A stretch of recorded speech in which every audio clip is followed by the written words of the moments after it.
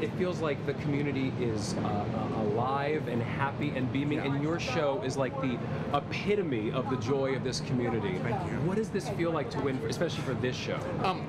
I can't even talk about it, really. Seriously, I'm so excited and so happy, and it means the world to me. It does. It really does. And you were director and choreographer on the show. Yes. What is that?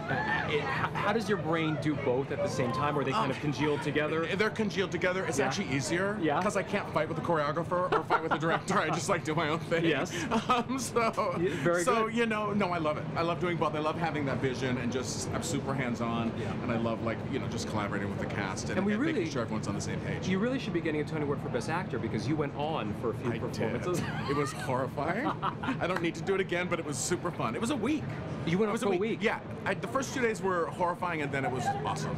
And getting to be able to do that and see the show from a different angle with the cast was the best. You are so known in the Broadway community for, if I may say this, for kind of big, bright, joy-filled, classic Broadway.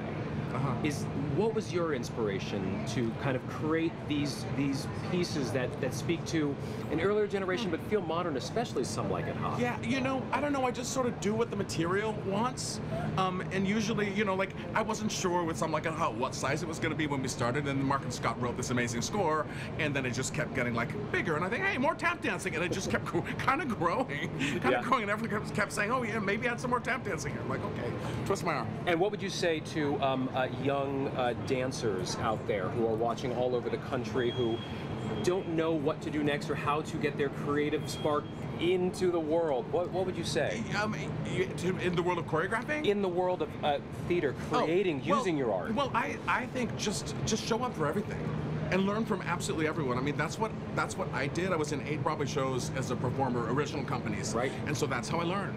And I say, take it in, throw your phones away, and pay attention to everything that's going on. Yeah. And this cast was like that. They were great. They were so ready for anything. There were not many no's. Everyone was like, let's do it, let's try it, let's go. I don't tap dance, but I'm scared, but I'm gonna do it. And it was all of that, and it was really cool. It was a really cool thing to see. And how does this Tony Award feel different than the previous? Well, I haven't won one for choreography before. Okay, this is your first choreography. So this is so different and so amazing. Do you want to mention your early dance teachers or anything, like anyone who started you off? No.